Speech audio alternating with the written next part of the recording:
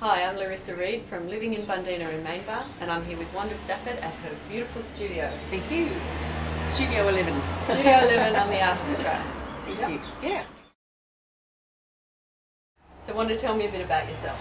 Larissa, I've been in Bundeena for about 2.5 years and I've been painting since I was 23 years of age, but part-time, and 5 years ago I gave up my job and took a risk with my art, and now sort of going very well with it. And I do watercolours mainly is my passion, but I do these large acrylics, as you can see here, and as well, so they're very different and very different. But yeah, there's one sort of very slow, and watercolours are very unforgiving.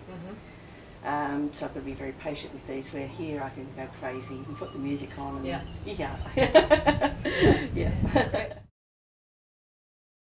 You mentioned you've only been doing it full-time for a while. What did you do before that? Yeah, Larissa, I was a registered nurse for 32 years. I'm showing my age. I started my nursing training as a registered nurse at Sutherland Hospital with the veils, the whole lot. Yeah. Very angelic. And I've sort of travelled with my nursing in different places, Prince Alfred, and did palliative care, bone marrow transplant, and the last 5 years of my nursing I was at Sutherland Hospital again in the new section, so that's where I finished my nursing and made some beautiful friends there. And one day I just walked out. Decided to take the risk. I was getting tired, and it's, nursing is a hard job, great rewarding job, but hard. And I'd always done my art, and went to exhibitions here, then everywhere, but never really was confident enough to go the next step. Well, I was forced there. I was able to buy, not buy, I beg your pardon, I was able to a house up in Mount Victoria. I stayed there for 3 months, and it was house sitting, and there I met a lot of people in the art world that really guided me along, and they knew what they were doing and helped me along. So there are exhibitions like every week for about 9 months of the year, so it was sort of really pressure. You had to get at least 3 or 4 done every week, virtually, So yeah, I got sick up at the mountains and had to come back to Sydney, which was the best thing I ever did. Came back to Cronulla for about a year to 18 months, got myself healthier, and just went, I can't stand the noise. I was a bit old for it. And so one of my friends lives here and said, why don't you come and live in Bundeena, give it a go. Yep, best of both worlds. Best of both worlds, and look at it here, it's just beautiful. I was born and raised in Cronulla. I was named after Wanda Beach. My dad was club captain of Wanda Surf Club when I was born, and he actually delivered me on Tom Ugly's Bridge, when men in those days did not deliver children. But I didn't make it to hospital. And he said to Mum, I want to call her Wanda. So it's a very special name, and I'm part of the Sutherland Shire. My dad and Mum were very big in the Sutherland Shire. He was a very good athlete, and my mum was an artist. That's probably where I got my talent from, although on my dad's side his sister was a quadriplegic, and she actually painted and did brilliant art with her mouth. So you got it from both sides? So both sides, yeah. So, so that's a little bit about me. Tell me a bit about what inspires you.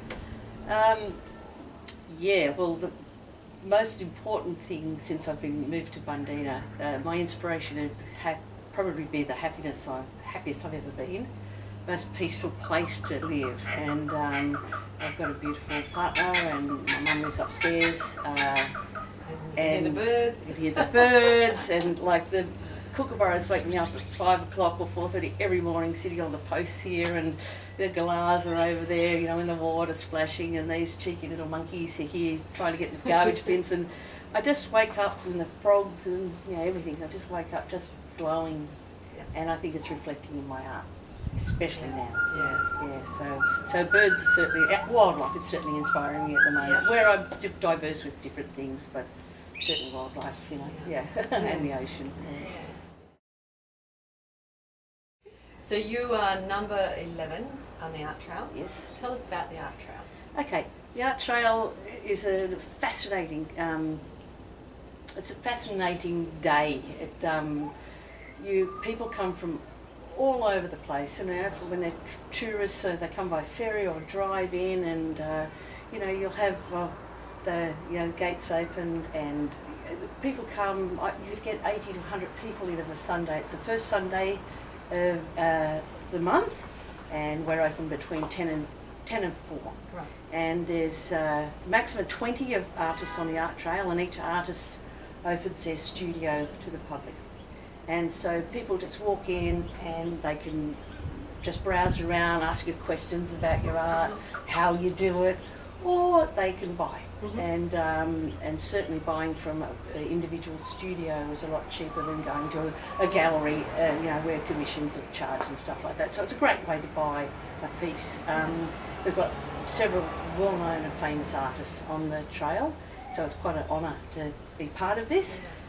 Being pretty much the new kid on the block with it, it's been an experience and quite humbling to be with some very famous folk like Zhou Wei and his wife Wang Wang and Robert Wilson, and the list goes on. So on the day people come and just browse around, and it's just it's a great day because also around we have the Bundeena RSL always have, and the cafes, there's food and music and the markets. So everything's happening. Yeah.